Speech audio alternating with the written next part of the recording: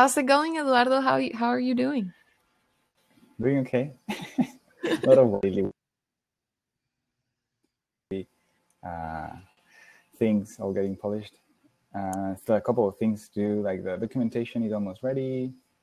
The DevTools support, I have to find a way to add it without increasing the bundle size, which is weird because I have a few bugs left over, and just waiting for people to try it out and see what bugs they found and what things I can fix. That sounds exciting.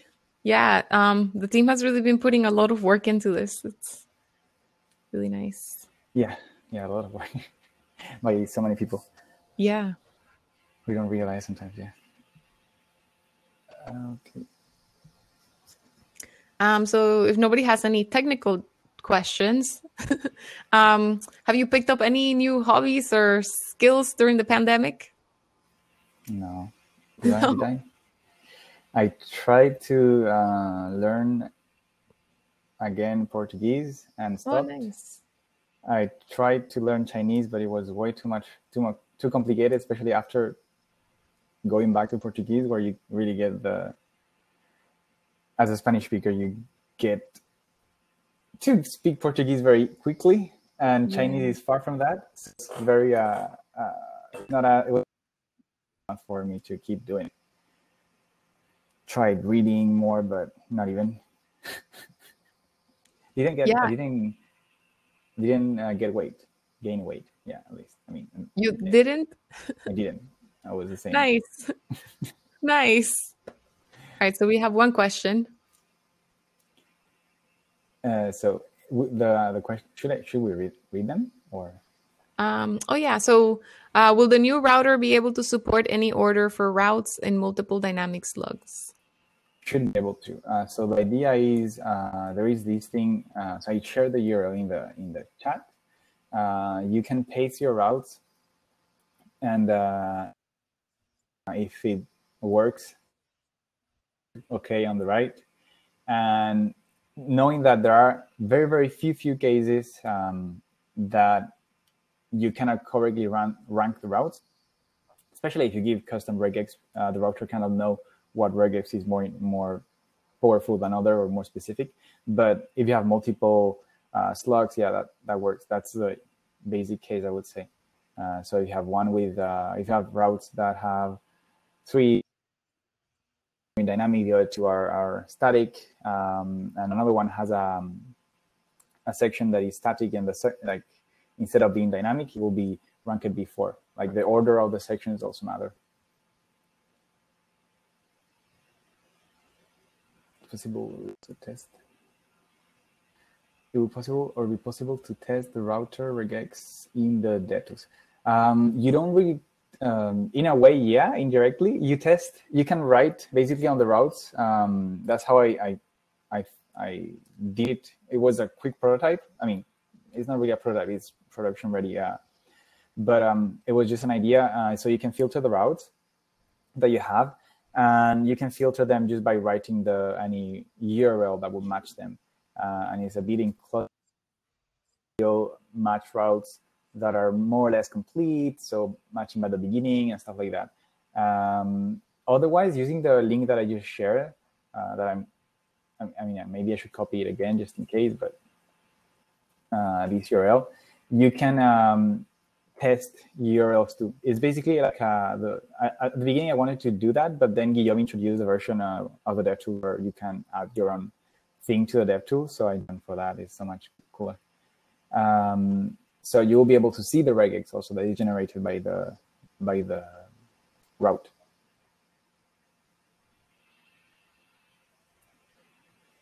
It would be nice to have alphabetical sorting capability in DevTools, ignoring the order and filter the list.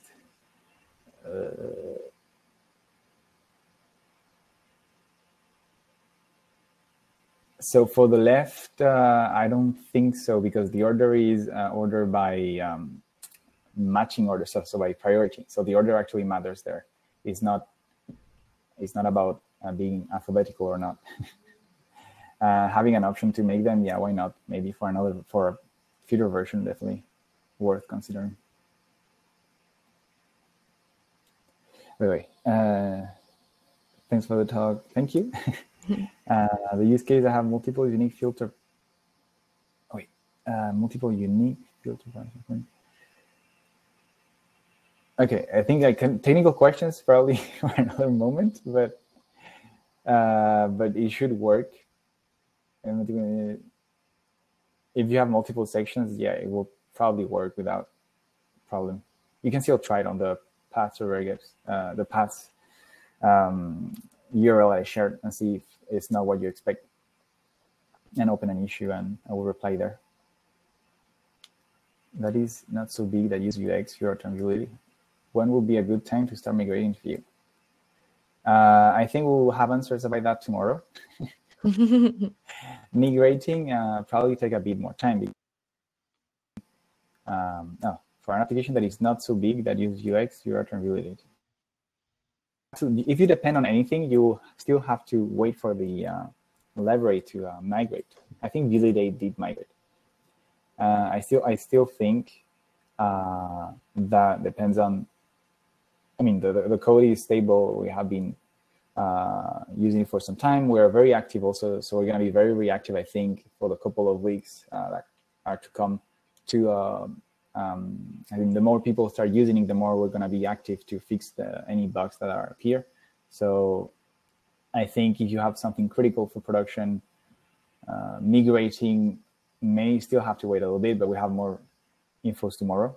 For new applications, though, you can give it a try. I think it's going to be cool. I think a lot of people are already doing that. What is your take on special characters in URL, like E with accent? We face difficulties with route matching because of encoding. Well, that's a very broad question. I check on every single browser to try to provide a solution that worked everywhere for the new router. The past router has a few issues. The idea on the new router, I think I said that on the talk, is that as long as you use params, query, and hash, you can provide them unencoded, and the router will encode them for you. Now, the thing is, the reason that is that way is because that way you always have the unencoded versions on the params, query, and hash, which are the things you usually use, no matter where you are at. So you always use that. If you look at the current route location, you also have that. And if no matter the browser, some browsers like Internet Explorer, which is not a browser, but some people still use it, they will not encode some of the sections and give to the JavaScript the unencoded versions of the URL, which is technically incorrect by spec, but they were following a different spec or whatever. So you will still end up with the unencoded versions on params and stuff like that, even though the user should never end in a URL like that. The only reason for a user to end in a URL like that is writing them by hand. But any other browser, you will see that they will encode the values, and they will sometimes not even show you that they encode the values. For example, Firefox does that on the hash. And if you copy the URL, you will get an encoded value that doesn't look at all like what you have on the URL. And it's really nice because the user doesn't need to know. The end user doesn't need to know about encoding, but the developer does. So having the encoded values on the JavaScript is very important. And about route matching, well, you still have to encode your path, so to say. So you have static versions, static sections on the path that contains characters that need to be encoded. You need to encode them as well. Now you can still encode URI on the string, and it should work. But you have to be careful about any regular expression and stuff like that. I did list the list of characters that are encoded by the router, so hopefully it should be enough for anybody to create a function that encodes the URLs for them. But note that some users, depending on the browser, they're using ugly URLs, so that's probably why people never use characters, special characters for URLs, except for the query or the hash, but that's very different. Mm-hmm. They say, today is difficult for external components to add routes, but with the new dynamic routing support, I guess it'd be possible for components to add a set of routes to an application. For example, if I add a blog component to my application, it can add blog-specific routes. Yeah, that's correct. You still need to, for example, if you add a new route, and imagine you have a navigation guard that adds the route, and the route added will be matched by. We'll still have to do a new navigation. You can still call next or return a new redirection. That will work, but it's in the user responsibility to navigate again when new routes are added or removed, so you can display the correct component for a given view. So that's important if you want to do declarative routing. It's not that easy. There are a lot of things to take into account because you have to map partially.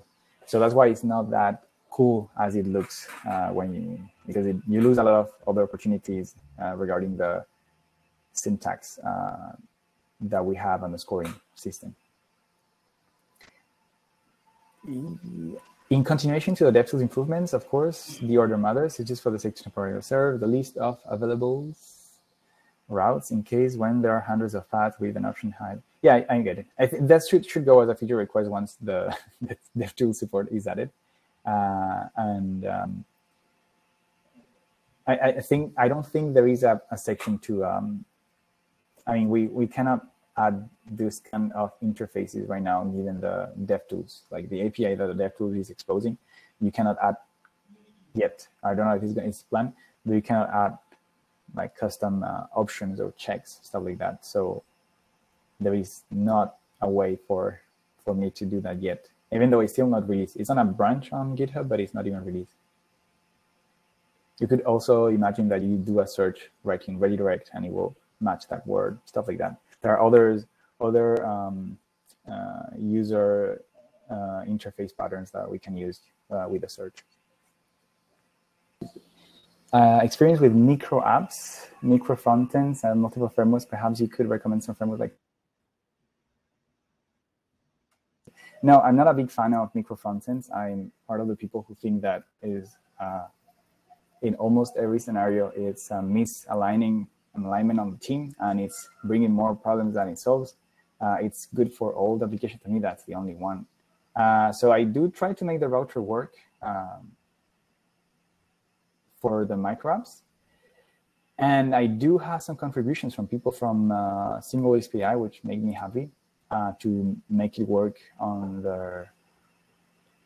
with them. I think it was single SPA that they open up a request, they open some issues on pull request, and they help me, or they basically solve the problem. And I only had to guide them a little bit. It was very high quality, very happy about the contribution. And I don't have anything to recommend. I mean, from a micro front-end perspective.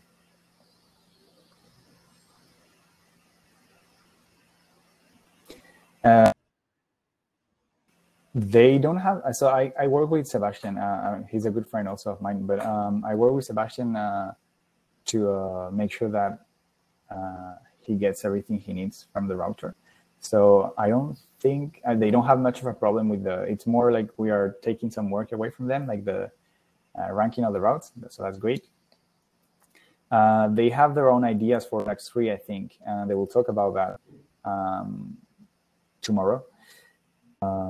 So because the router is transparent on Nuxt side, I don't think you will see much. You can still benefit from it, but you won't see you won't have to change much, which is great.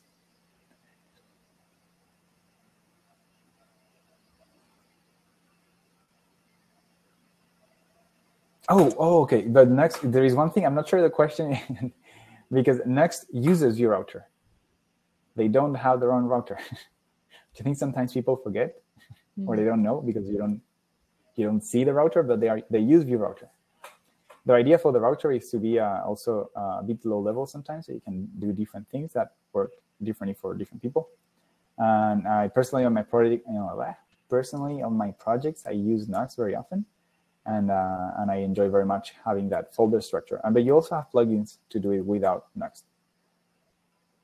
Now, they don't have on the router. We even have, I did work a little bit with people on that NativeScript. No, NativeScript, no. Also, but I don't know much about them. I haven't heard many news. But also people from Ionic, they also released a new version working with Vue. So I did talk with them, and I tried to help them the best I could.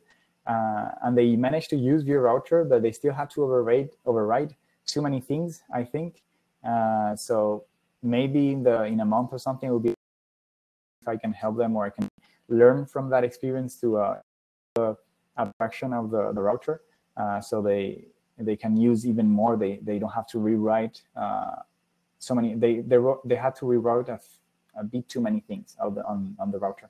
So that's a shame. I wish it works for them better, because they do have to, because they have a mobile solution, they do have to re-implement the router view, because they use a static navigation, so they have to keep the view have been through. And when you leave, you can unstack and still see them, and they appear with the animations and stuff. So that's a bit more complicated. The Vue components. The URL display on the browser is based on the Vue components. Is there a way we can tweak the set URL to only show a specific path? I'm not sure I understand. The URL is coming from the browser. You don't really have, it's more the other way around, I would say. Like the components are based on the URL. The components right away. Is there a way we can tweak the set URL to only show a specific path, or maybe just a query param? No, you cannot do that. That would be a security issue if you could change the URL that way. I mean, or I'm not sure, depends on what you want to change, but you still URL to contain the information that conveys a meaning for the router to identify what route to display. So you cannot really customize like a mask on the route, because then you wouldn't be able. I mean, you can use an alias to have multiple routes, but multiple versions of a route, but you still need to you cannot change the URL on the browser without also letting the router know that maybe it has to display another URL. And there is no JavaScript API to hide the URL or change it. There won't be any JavaScript API to change the actual domain. I think that will be a security issue. But yeah, without re-rendering components. Well, that depends. The re-rendering components happens if the URL changes and need to render a new component. If you're talking about models, there was a part about models that you'll probably be able to see on the recording, but basically there's a route prop on router view that allows you to control what route we are displaying. And history state, you can also display a model or some kind of, or just change a little bit the view. So the URL will look like it's pointing to somewhere else. And if they paste that in, they will end up in a different view, because the router will not be aware of the history state that was on the other session being the tab on a browser.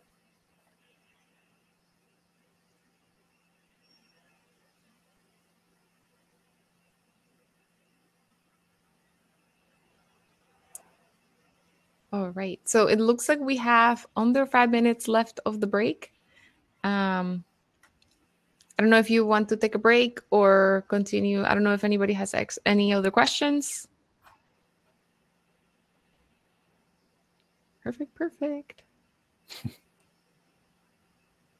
Let's see. There we go. We have another question. Oh, I have a Jamstack with Nuxt2 and I'm using Nuxt-Link, but if I click on the route and route push is made, the URL in the browser is changed, but the content.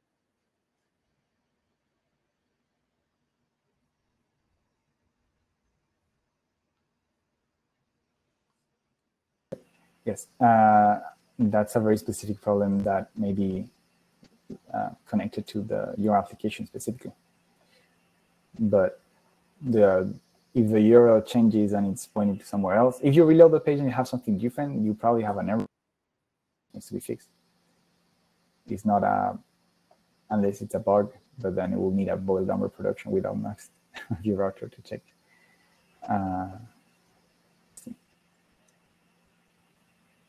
Yes, you can. Yeah, the answer is yes with the setup function. The on before route update and on before route leave can work anywhere. They still work. They are connected to the closest parent. So if it's a nested route, it will only react to that nested route and not the parent. But yeah, you can still watch the route for any changes and stuff like that.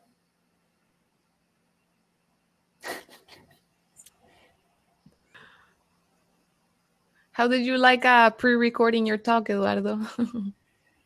It's fine for me because I didn't take you can see that I didn't take the time to change anything on the talk. I was pretty much just talking as if I was talking. To me, it's the same experience. I don't have the feeling of people, so it's like to nobody. I mean, that's the feeling you get. So I just did it once. I had one break in the talk that I had to edit out, and that's it. Wow, amazing. I didn't want to, but it's not the same quality as other talks where things are very clear. It's trying to be perfect. I don't try to be perfect. I just give the talk the same way I would give it if it was live. And if I do mistakes, well, that's how it goes. And if it's wrong, then I will redo it again, of course. But basically, I rehearsed the talk once, and then I recorded, and then I edited the video. And the camera was wrong. But yeah, I didn't record. I wasn't even on my home to record it again. So I was like, I cannot. I said, it's okay. Well, I think that's great advice for all the speakers that need to record talks in the future. Yeah, Rahul had features in his talk. All right, so we have like 30 seconds left, so I am going to hop off to make sure that I'm ready for introducing the next speaker. But thank you so much for your time and great talk. Thank you. See you, everybody.